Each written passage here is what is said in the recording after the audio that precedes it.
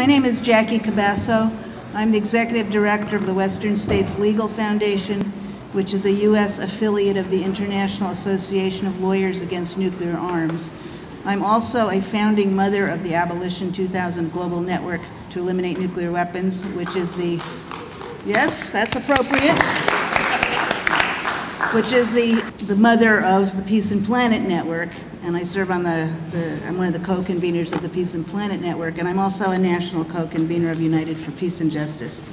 So I'd like to commend that first panel. That was just an excellent setup for our second panel, which I'm pretty excited about, which is called Nuclear Arms: Causes, Effects, and Movements Against.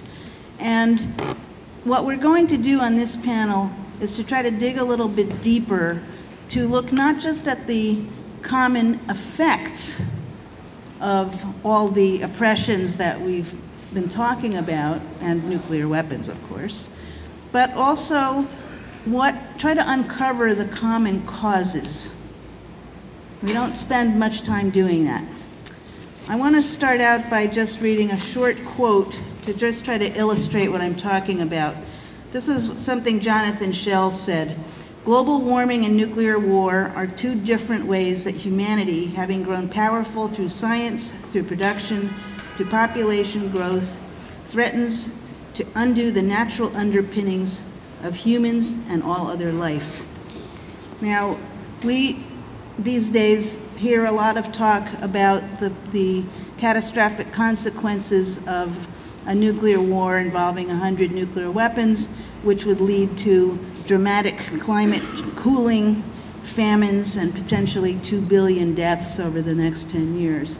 So that's a way we can see the common effects of nuclear weapons and climate change. But that doesn't address the common causes of nuclear weapons and climate change. And that's what this panel is going to begin to take a look at in an even broader context than that. Sharon is an Israeli human rights and peace activist. She's the founder and director of the Israeli disarmament movement. In recent years, Sharon worked as a disarmament campaigner and as the director of Greenpeace in Israel. With the Israeli disarmament movement, Sharon represents ICANN and other international disarmament organizations in Israel, and she also serves on the coordinating committee of the Abolition 2000 Global Network to Eliminate Nuclear Weapons. Please give a warm welcome to Sharon. Thank you, Jackie. Jackie is also one of the reasons I managed to come here, because I was denied a visa to the US, but then Jackie sent them some letters that were very convincing, I guess. I'll try to make some connections. We'll start with the NPT. The NPT is a treaty that was very important for many states for many, many years, saying on one hand, no proliferation of nuclear weapons, those states allowed to continue and have nuclear weapons, but there's a commitment to disarm. And the third leg of the NPT says that they're encouraging, the big carrot is nuclear energy. Now, the NPT has stuck for many, many years in the same position. We are waiting for the nuclear armed states to say that they are willing to give a timeline to disarm, and it doesn't happen. Meanwhile, we can see what happens with nuclear energy, and yet nuclear energy is the big carrot. And in 1995, when the NPT came to kind of an end, or the end of its first period, because of the Arab states and the non-aligned movement, there was a decision made to have a nuclear-free zone, nuclear weapon-free zone in the Middle East. A great decision, but a hypocrite one, because, and not the only hypocrite decision by the NPT, but a hypocrite decision by the NPT, because it's very nice to say that the Middle East will be nuclear-free zone when the only nuclear armed state, Israel, is not part of the NPT, and therefore the decisions of the NPT has nothing to do with Israel policies. The one good thing that happened from that is that there was a beginning of work towards a conference calling for a weapon of mass destruction free zone in the Middle East, meaning nuclear, chemical, and biological weapons, and the means of delivery. Now that is a bit more progressive or better, because if we're thinking not just how to bash Israel, which is a great sport, but how to bring Israel to the table, it needs to be something that Israel also has something to gain. Meaning not just that Israel gives up its nuclear, chemical and biological arsenals, according to foreign sources, but also Israel can have something to do or something to say about any chemical or biological programs that might be in other states. So that was the decision taken in 2010, and since then everybody met together. It was very nice. They achieved nothing. They couldn't even agree on an agenda. Not the only forum in the world that couldn't achieve an agenda, but here, again, they couldn't even achieve an agenda. Meanwhile, something much better happened. Civil society managed to bring states into what we are witnessing today, a nuclear ban treaty. And that's great. That's the best thing that we could have achieved. 10 years ago, people were laughing at us when we said that we will do it, right? It was a joke that we will bring the states to a nuclear ban negotiations. But not just that it's happening, it seems like it's successful, and civil society is in the room. But there's, again, one tiny, tiny, tiny problem. The nuclear armed states are not there. It's just a small problem. And like most problems, we will find a way to bring them because we're civil society, right? It's up to us. It's all up to us. So let's look at the nuclear armed states, what will bring them into the table, and what is the connection between this and environment and peace. I will focus, of course, on the Middle East, but I'll explain why I'm focusing on the whole Middle East and not just on Israel. We all know that the US will not disarm without Russia, right? It has to go together. We all know that India and Pakistan will have to do it together. What will Israel need in order to bring Israel into the table? Israel not just need the rest of the world or the rest of the nuclear armed states to say, yes, we're going for it. Israel needs a regional solution. Israel is a small state surrounded by Arab states, and I'm not saying it to defend Israel. We can talk later about how horrible Israel is, but right now we want something from Israel, right? We want Israel to join these talks. So for Israel, we need a regional solution. This regional solution could have been the talks. However, the talks so far have been done only by state representative. The state representative of Israel and the state representative of the Arab states. And if you'll show me a state representative with goodwill, I'll be surprised, because Israel would like to keep the monopoly right as it is. And the Arab states, they don't really care about the Israeli arsenal, but it's much nicer to be able to bash Israel and to call Israel to join the NPT and disarm with no conditions and so on, when they know that it's not going to happen. So not very responsible behavior by those who are supposed to keep us safe. So again, it's up to us, civil society. What we've done is we took all the obstacles that the state said that are there, all the reasons that they say that it's impossible, that make it impossible to come up with a regional treaty. And as civil society, we decided to write a treaty, and very comprehensive treaty, and to show the methods and the ways that this can happen. A WMD, Weapons of Mass Destruction, free zone in the Middle East. Now we are on the second stage. Now we're going to have roundtables. The first one will be hosted by Scotland, hopefully in November. And when we bring experts from the Middle East to solve all the tiny problems that still exist with this treaty. But really tiny problems, like consensus. I said tiny, but it is solvable. We're civil society, we're flexible, and we want to achieve it, so we will find it. Now let's talk about the Middle East. What's there now? Yes, Israel with weapons of mass destruction.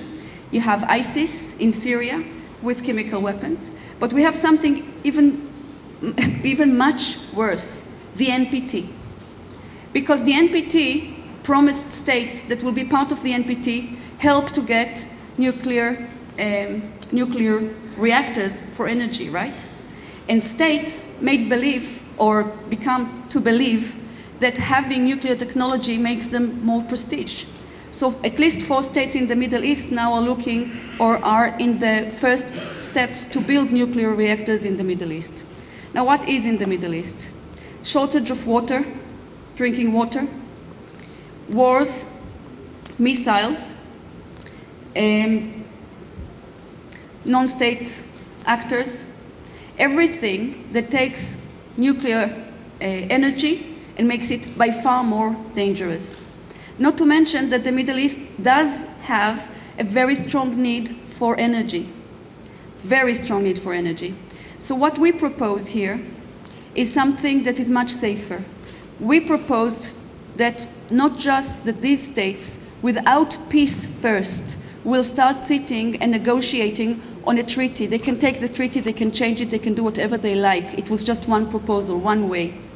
But what we propose is to start already bringing experts together.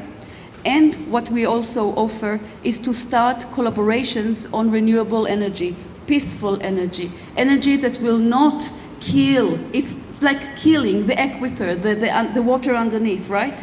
That's what this nuclear energy will do. So what we offer is already to start with these talks and start the collaboration to build partnerships between states that already talk together. And what we offer is for these experts to sit together, make this much better, and we like other states and other international organizations to look at this, join us in our international meetings to make this one better, and try to offer this to your own governments. Maybe they will adopt it, because we don't think that the Middle East states will adopt it first. So it's up to us, but it's also up to you. Thank you very much. Our next speaker is Dr. Vincent Intondi, the Coordinator for History and Political Science and an Associate Professor of History at the Tacoma Park Silver Spring campus. He holds a BA in Economics from SUNY Potsdam in 1997, an MA in History from SUNY Oswego in 2003, and a PhD in History from American University 2009. His research interests include African American history, 20th century United States history, social history, and nuclear studies. Vincent is the Director of Research for the American University's Nuclear Studies Institute and has proposed the Center for Black Studies at Montgomery College. His articles frequently appear in the Huffington Post, and he is an author of what I think is a very important book, African Americans Against the Bomb, Nuclear Weapons, Colonialism, and the Black Freedom Movement, published by Stanford Unity Press. Vincent? I think we're good. Okay. Cool. Thank you. Thanks for being here. It's nice to see everybody dry and our clothes all dry after yesterday. Thinking about what I want to talk about today and all the work that I do in DC, and at the same time, I wear multiple hats. So I'm directing a new Institute for Race and Justice at my school. I work with UCS, Peace Action, and so on and so forth. And one thing that always comes up is the word intersectionality. This has now become kind of the buzzword in a lot of these movements of how things are interrelated. And that, in a sense, is even how this book came about in my own career. For so long in my own career, my life revolved around civil rights, the Black Freedom Movement. Hiroshima, Nagasaki, atomic weapons, nuclear disarmament really wasn't on my radar until 2005 when I first went to Hiroshima and Nagasaki. Meeting with atomic bomb survivors, especially Koko Tanemoto Kondo, hit me so hard that I then knew I had to combine these two passions of mine, eliminating racism and eliminating nuclear weapons, and that's what led to this research in this book. And I say that because the idea of intersectionality or movements being interrelated is not new. And this was especially the case in the Black community. When the atomic bomb was dropped in Hiroshima and then in Nagasaki, many in the Black community, of course nothing's monolithic, but many in the Black community immediately came out and connected the issue of nuclear weapons to their own struggle for freedom and equality, to race, to colonialism, to economics. In fact, it was Langston Hughes, who in 1945, the great Black poet and writer, who was one of the first in our country to come out and question Truman's own racism in the decision to use nuclear weapons. And of course, he was right to do so. Truman isn't the most racist president, we probably have that now, but one of the most racist presidents in US history. The great Paul Robeson, who so many of my students have no idea who he is. It's tragic, but Paul Robeson, a year after the atomic bomb was dropped in Madison Square Garden, speaking to 20,000 people, he was one of the first to come out and tie this issue to colonialism, asking the question of where did the United States get our uranium to make nuclear weapons? And the answer, of course, was the Belgian-controlled Congo and Africa. W.E.B. Du Bois, who had by then already was lionized in Japan, was also a vehement critic of Truman's decision. And a lot of the early critiques that we see in the black community was because there was a connection with the non-white world, something very important because we're lacking that in many cases today. That in many in the black community, they identified with the Japanese. They identified with non-white people around the world. Remember, it was the Japanese who came out publicly and said they were going to come to Ethiopia's aid when Mussolini said he was going to invade and the US was going to do nothing. There were many in the black community that saw Japanese internment in this country and said, here's a group of people that committed no crime but were being put in concentration camps simply because of the color of their skin. This could happen to us. So part of this was already built in before the atomic bomb even happened. When there was the hydrogen bomb in 1952 created and there were threats of using it in Korea, again in the black community, they were looking at this saying, no, we are not going to let another Hiroshima happen to non-white peoples around the world.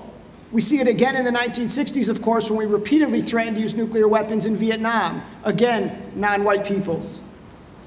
And in the 1950s, there's so many things happening at the same time where you can see these connections happening. Right? Especially in a pivotal year like 1955, where in the summer you have the heinous murder of Emmett Till. A few months later, in December, Rosa Parks refuses to give up her seat on the bus. But in that same year, we had the Bandung Conference in Indonesia, the first all-African Asian conference. And if you look at that platform, they were very clear that they were against white supremacy, colonialism, and nuclear weapons. At the same time, in the late 1950s, we see the French government wanting to be a world power and announcing they were going to test their first nuclear weapon. Where? In Africa, in the Sahara. You have Algeria going through the revolutionary movement. You have Ghana and Nkrumah gaining independence. And the people in Ghana worried about the nuclear fallout from that French test. So who was it that put that together and started that movement to try to stop the French? It was Bayard Rustin.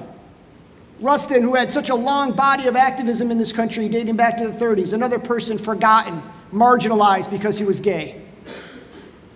In the 1960s, it was not just Vietnam, but we of course see Martin Luther King Jr. and all of his statements as triple evils connecting these issues. And where did he learn so much of this from? His wife, of course, Coretta, a long-seasoned activist dating back to her days at Antioch College.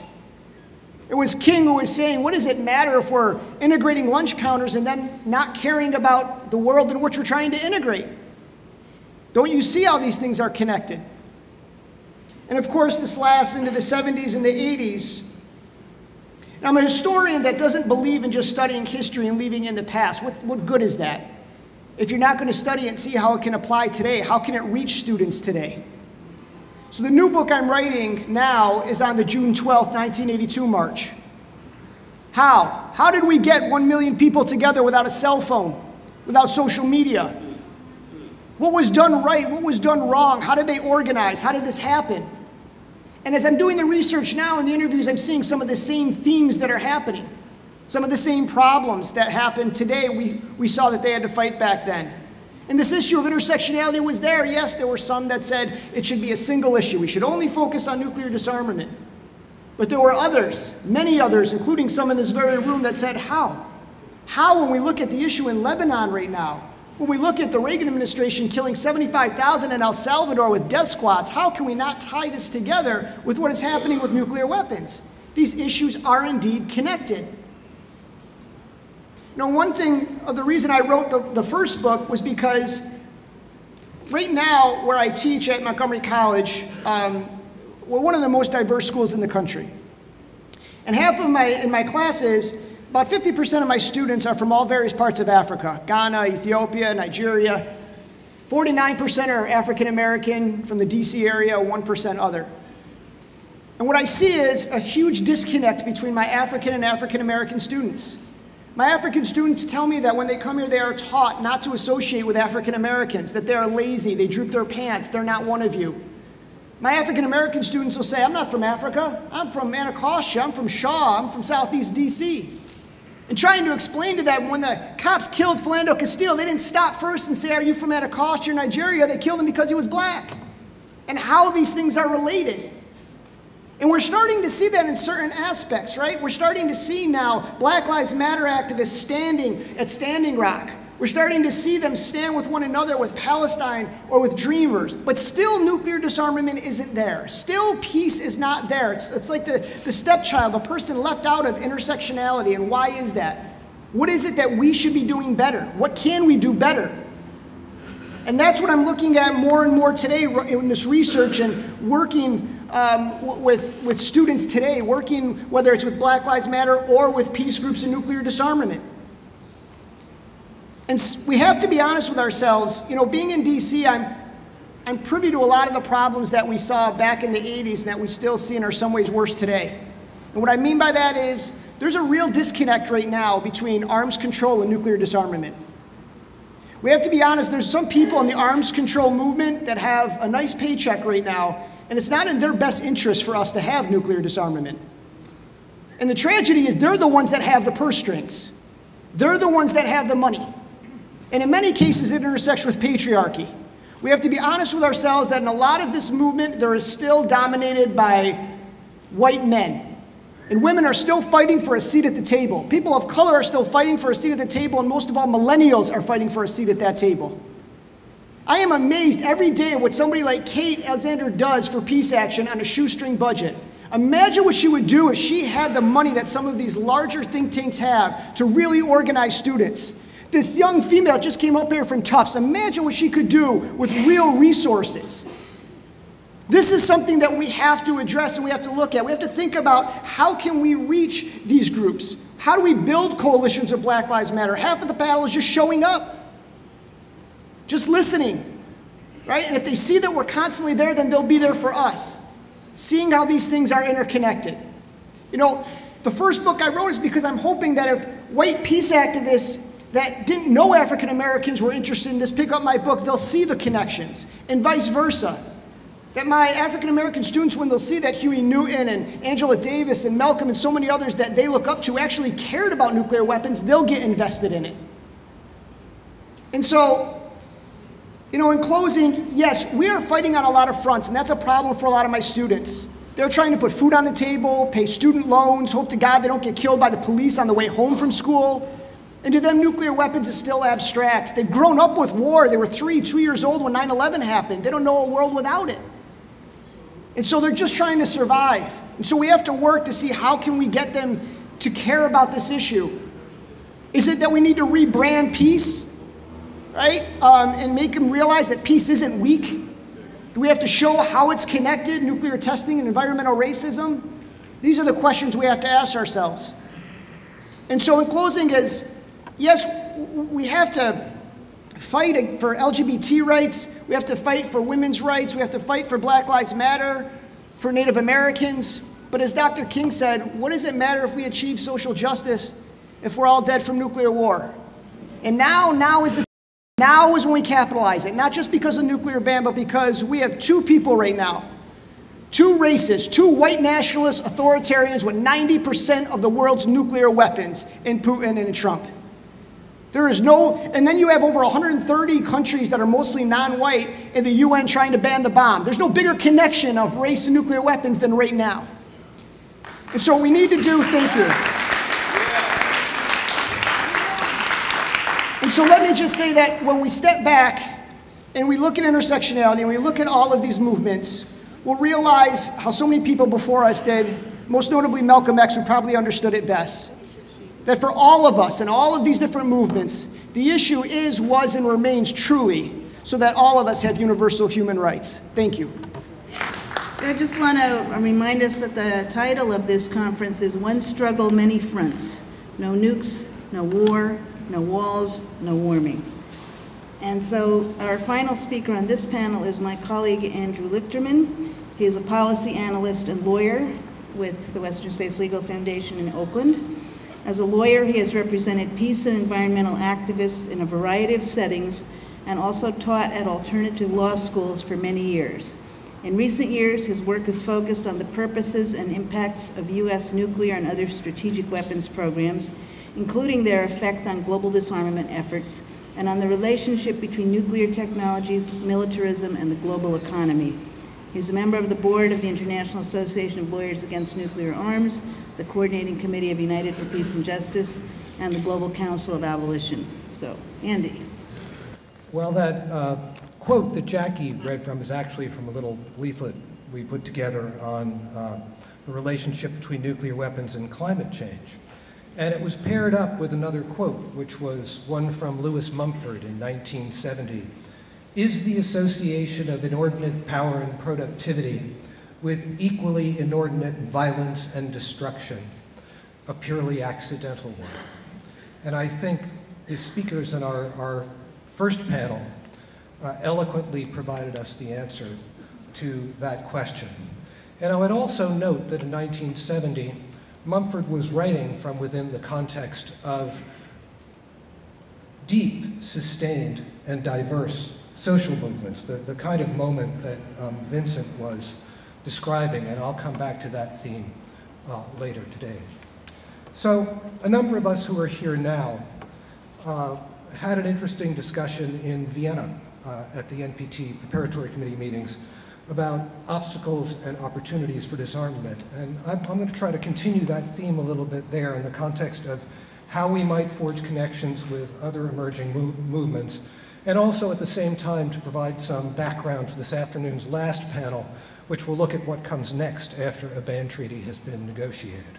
And my thoughts, of course, are very strongly influenced by my experience here in the United States, but conditions in the United States also, unfortunately, still play a disproportionate role due to its place at the apex of the global economy and the global war system.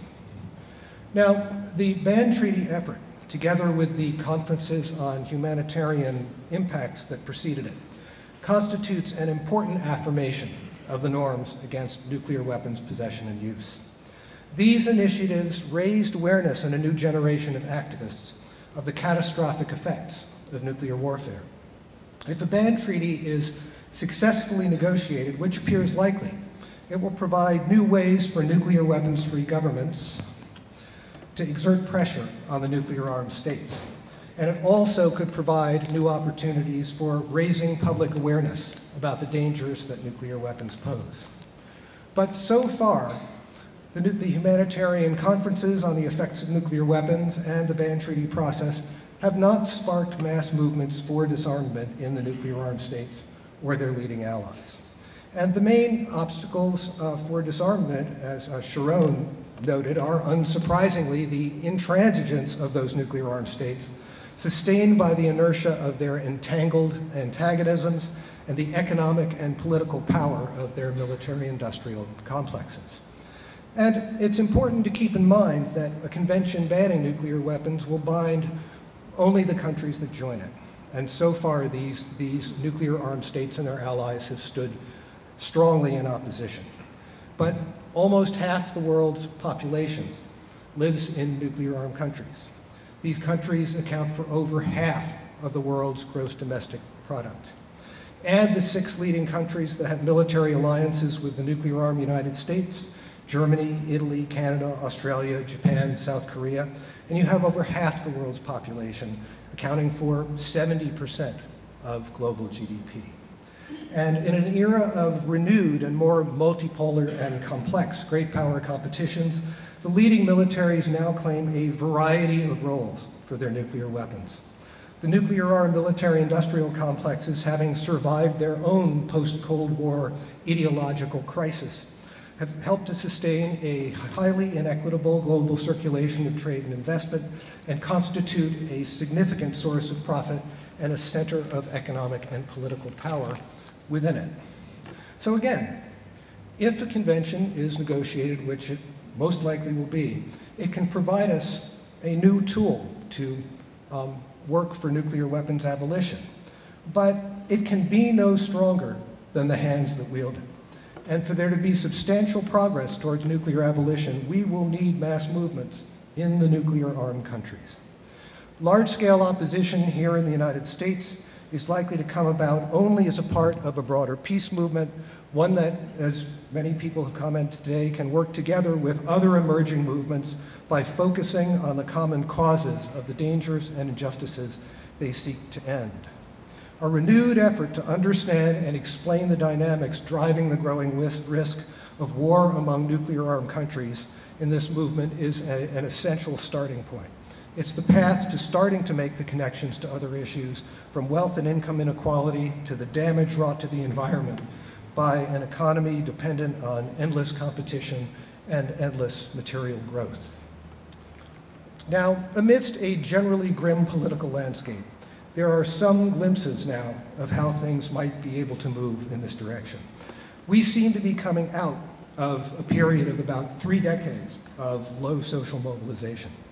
This period has been characterized by also what Vincent was talking about: single issue, professionalized, interest group advocacy style politics. Times of low social mobilization lead to a kind of self-reinforcing stagnation. Low rates of political involvement tend towards the proliferation of these single-issue organizations, employing professionals who use conventional campaigning techniques and litigation. Conventional professionals focus on effects rather than causes, offering incremental technical, legal, and short-term political fixes for the problems that the dominant order of things systematically generates. Proposing any policy change that would significantly affect the current distribution of wealth and power lies beyond the ambit of the reasonable and the fundable professional course of activity. And in times of low social mobilization, proposals that would require fundamental social change do appear unreasonable, as only deep, broad, sustained social movements can change the boundaries of what is politically possible. And, you know, in this respect, the Ban Treaty is interesting to think about, because it may be close to the outer limits of what you can do in disarmament work in a time of low social mobilization. It developed an international network of NGOs employing skilled and dedicated campaigners with the support of some friendly governments. It helped to spark a series of high-profile international conferences on the consequences of nuclear warfare. But notably, these conferences focused mainly on the effects of nuclear weapons and not on the causes of continued high-tech militarism and renewed confrontations among nuclear-armed powers. Give me a moment, I'm fighting a bit of a bug here, so it's keeping my voice going is a bit of a struggle. Now, this kind of approach was sufficient to gain the backings of governments in nuclear weapons-free countries. But without a far broader basis for social support, it's extremely difficult to make real disarmament progress in countries where nuclear weapons play a systemic role in military policies, national security ideologies, and increasingly insular, top-tier national economies. Now, in retrospect, we can see that the Ban Treaty initiative started in a very different moment. The episodic waves of resistance sparked by the global crisis of 2007 to 2008 and the distinctly inhumane response of most of the Western governments mostly still lay in the future. So too did the accelerating tensions among the nuclear-armed great powers, particularly the renewed confrontations in Northeast Asia and in Europe, although some already were warning then of that danger. But as recently as 2012, President Obama and many of the leading arms controllers could, with a straight face, rank the acquisition of nuclear weapons by terrorists as a greater threat to humanity than the civilization-destroying arsenals of the nuclear-armed states.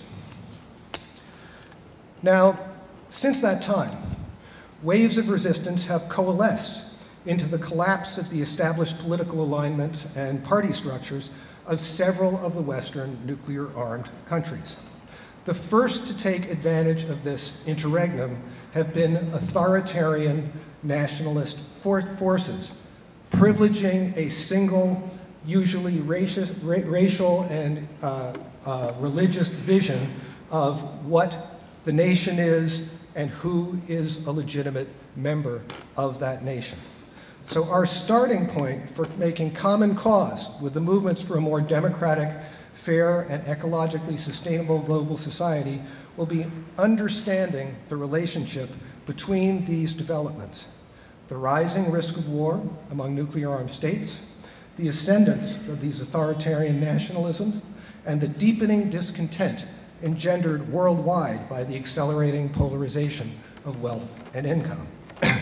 And although the initial beneficiary of this interregnum has been these authoritarian nationalist forces, their rise is also a marker of a return to higher levels of social mobilization, and by stoking resistance across the rest of society, they likely also have helped to accelerate it. Now, again, in times of high social mobilization, such as that Vincent was describing, these great waves of movements that gained momentum in the late 1950s here in the US and then subsided in the 80s, the connections among issues and struggles are easier to see. The mass movements of such times provide the independent spaces and social and material to support, to explore and develop them. And the best thinkers of such moments could distill these connections with an admirable clarity. Now, I'm about to read one of my favorite lesser-known Martin Luther King quotes. And I want to do a little exercise, sort of pull back for a moment.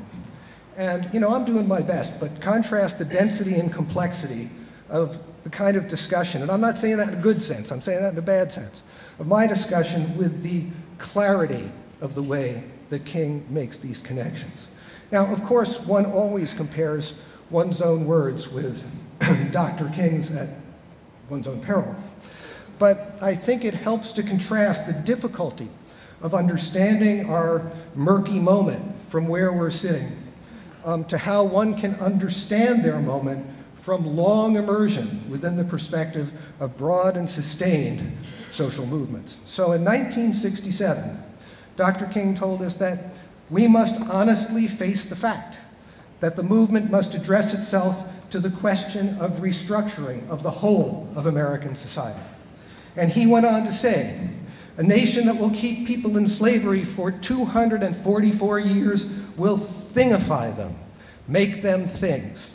Therefore, they will exploit them, and poor people generally, economically.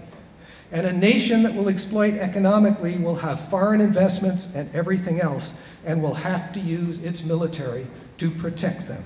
All of these problems are tied together.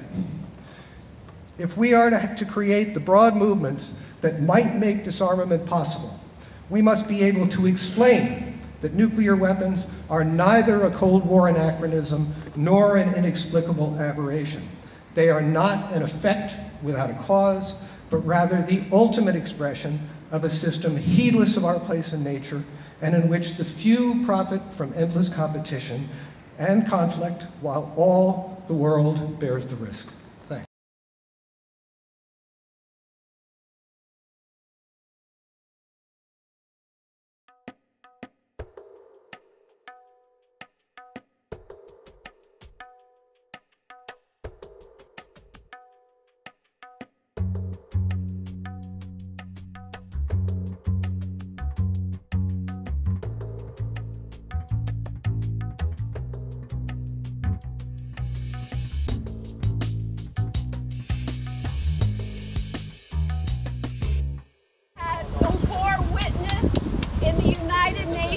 To the negotiations, it is an honor to be amongst you.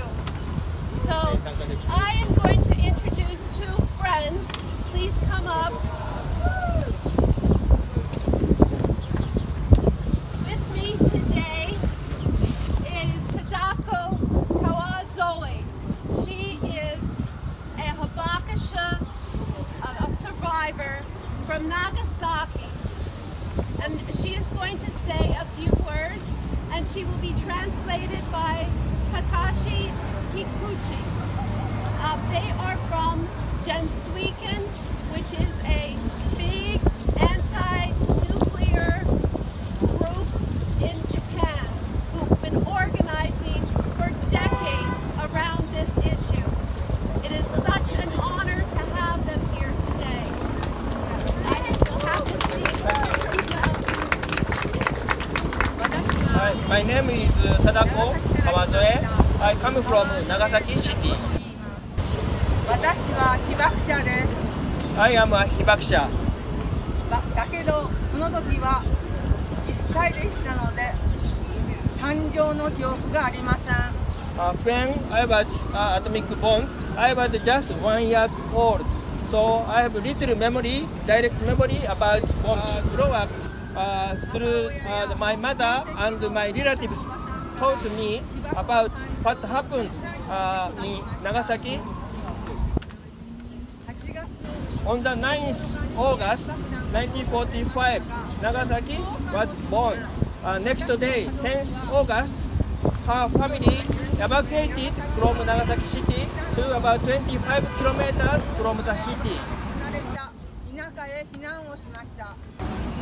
原爆の後の焼けて壊れた黒焦げの街の中を私は母に背負われて通り抜けました。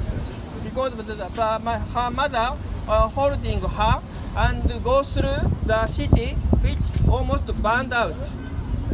母の話によると黒焦げになったたくさんの人が横たわる姿を見たり There are so many burned bodies on the street. 馬が立ったまま黒焦げになっているのを見たりしました。 Also horse burned out, just the horse still stand. There are so many refugees from Nagasaki city marching to outside of the Nagasaki city together with their family. 行進をしました。原爆の後しばらくの間は私も母親も体調を崩して All family, she, including her and her mother, was very sick after the bombing. 今までだけど私も母も生きています。 She and her mother just survived. She never forgave the nuclear weapons because she heard a lot of story about what happened on the 9th August, what the nuclear weapons did. 核兵器禁止条約が決められようとしているのをとっても嬉しく思っています。 She is very pleased that nuclear weapon ban treaty is now in reach.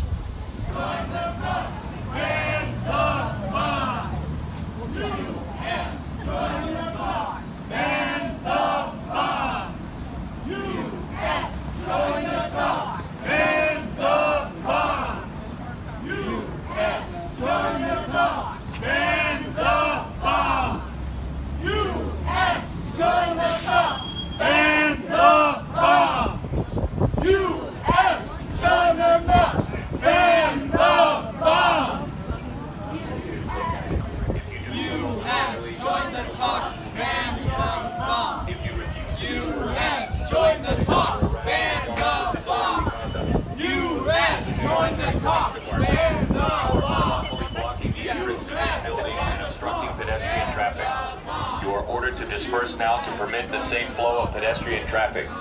If you do so voluntarily, no charges will be placed against you.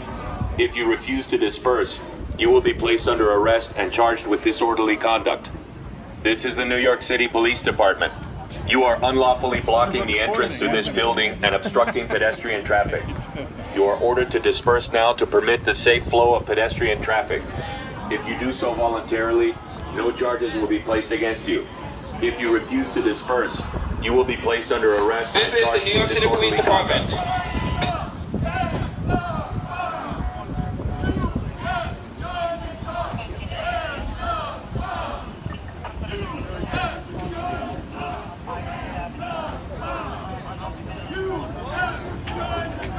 are unlawfully blocking the entrance to this building and obstructing pedestrian traffic.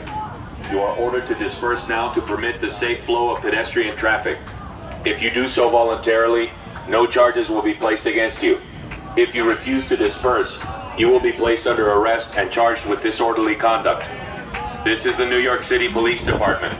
You are unlawfully blocking the entrance to this building and obstructing pedestrian traffic. You are ordered to disperse now to permit the safe flow of pedestrian traffic. If you do so voluntarily, no charges will be placed against you. If you refuse to disperse, you will be placed under arrest and charged with disorderly conduct. This is the New York City Police Department.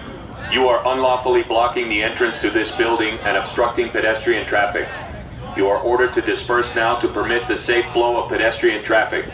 If you do so voluntarily, no charges will be placed against you. If you refuse to disperse, you will be placed under arrest and charged with disorderly conduct. This is the New York City Police Department. You are unlawfully blocking the entrance to this building and obstructing pedestrian traffic. You are ordered to disperse now to permit the safe flow of pedestrian traffic. If you do so voluntarily, no charges will be placed against you. If you refuse to disperse,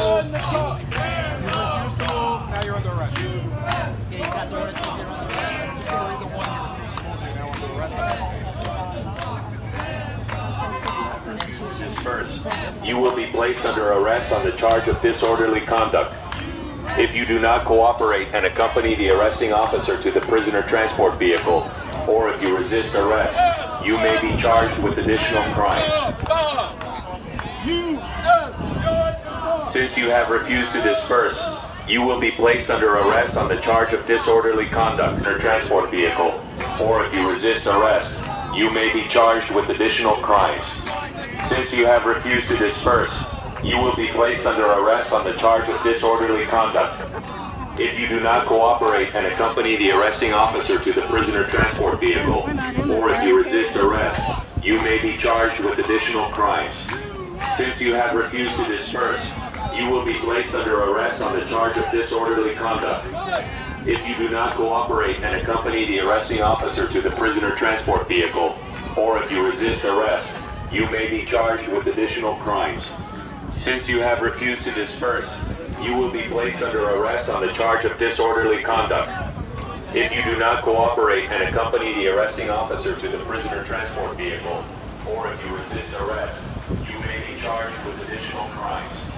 Since you have refused to disperse, you will be placed under arrest on the charge of disorderly conduct. I could have missed you, man. Or if you resist arrest, you may be charged with additional crimes. If you have refused to disperse, you will be placed under arrest on the charge of disorderly conduct. The officer to the prisoner transport vehicle, or if you resist arrest, you may be charged with additional crimes. Since you have refused to disperse, you will be placed under arrest on the charge of disorderly conduct. If you do not cooperate and accompany the arresting officer to the prisoner transport vehicle, or if you resist arrest, you may be charged with additional crimes. Since you have refused to disperse, you will be placed under arrest on the charge of disorderly conduct. If you do not cooperate and accompany the arresting officer to the prisoner transport vehicle, or if you resist arrest, you may be charged with additional crimes. Since you have refused to disperse, you will be placed under arrest on the charge of disorderly conduct.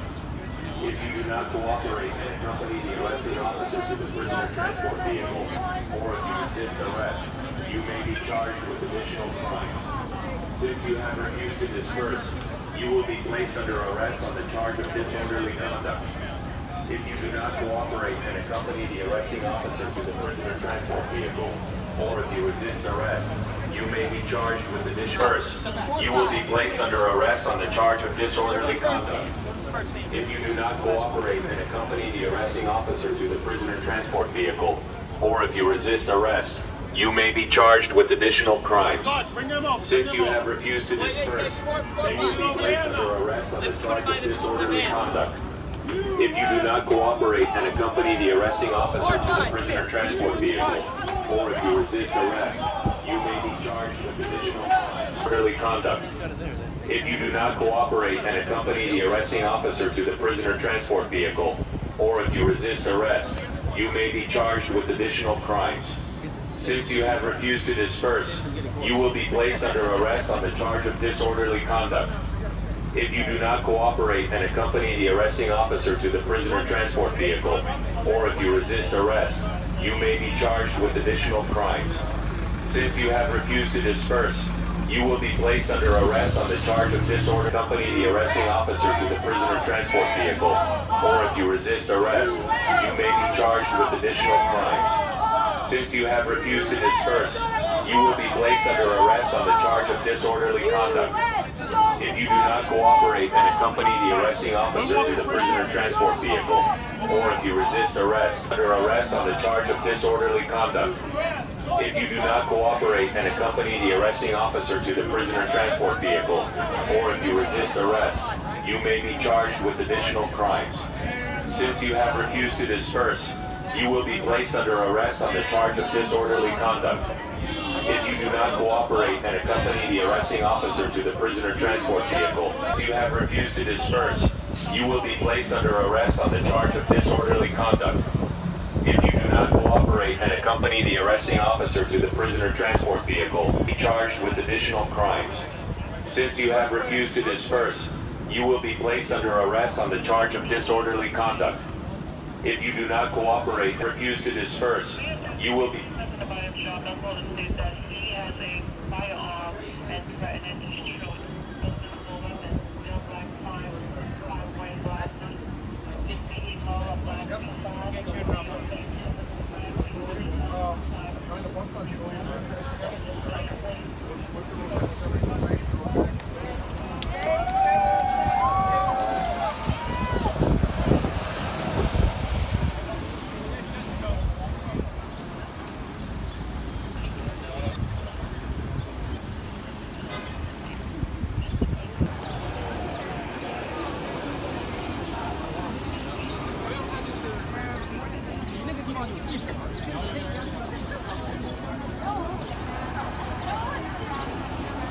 That other people could step aside.